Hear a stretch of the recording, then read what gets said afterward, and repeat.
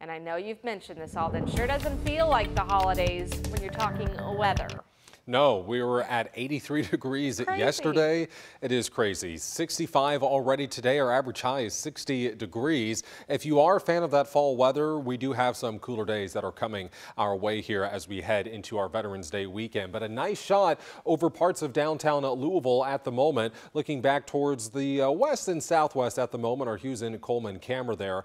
And you can also make out our studio right there. That is WHAS 11 right there on top of the time and temperature bug. Something your weather app is not going to tell you was that record high temperature we set yesterday of 83 degrees. That broke the old record of 82. That was set back only in 2020, so a relatively young record high. And we are expecting things to stay dry tonight for Cardinal football, which is very good news, of course, so I do not expect you to need any of that rain gear. Looking at our large national picture, our next opportunity for rain is this area in central Texas and southern Oklahoma, also into parts of western Arkansas right now. And you can kind of see as it moves to the northeast, it's making a track towards our area, but I believe a lot of us are actually going to be missing out on that rain tonight. And those of us that do see rain are unlikely to see very much, unfortunately. But that's okay if you're going out to the Cardinal game as they take on the Virginia Cavaliers. 60s for tailgating, temperatures gradually falling through the 50s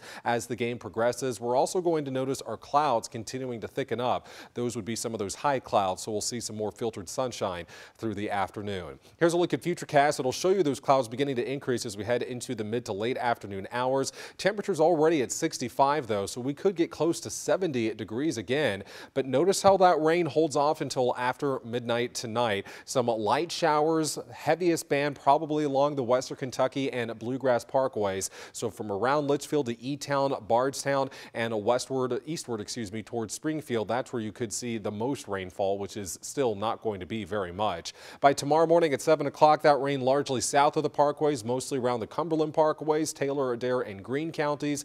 And we'll see the sky clear out. Temperatures tomorrow only around 60 degrees, which is our average high temperature. So we'll see if we can actually maintain that, or if that sunshine like today will help us warm up even further. And from there's not going to be too much to show you. We'll notice much cooler temperatures come Saturday morning as we'll be back into the 30s, highs around the upper 50s to about 60 degrees. So nice weather for Veterans Day and the Veterans Day parade. Looking very comfortable for that. And as we head into our Saturday night, if you have any plans, it's going to be chilly, but no inclement weather is expected. As for how much rain we can expect, it's not going to be very much, generally around 1/4 of an inch at the most, 1/2 an inch generally or less for most areas. And notice how this is largely south of the river and also south of I-64 for the most part as well. So I don't really think we'll see much here in Metro Louisville tonight, maybe a few sprinkles or at the most a 1/10 of an inch.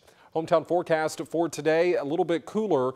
Those highs, though, still unseasonably warm in the middle to upper 60s. We'll have a nice breeze out of the north today at around 10 miles per hour. 7-day forecast also pretty quiet for us, down into the upper 50s here for our weekend with a lot of sunshine and a lot of sunshine from there on out. Temperatures will gradually start to warm back up through next week, above normal there into the middle 60s by this time next week. So the middle of November looking very quiet.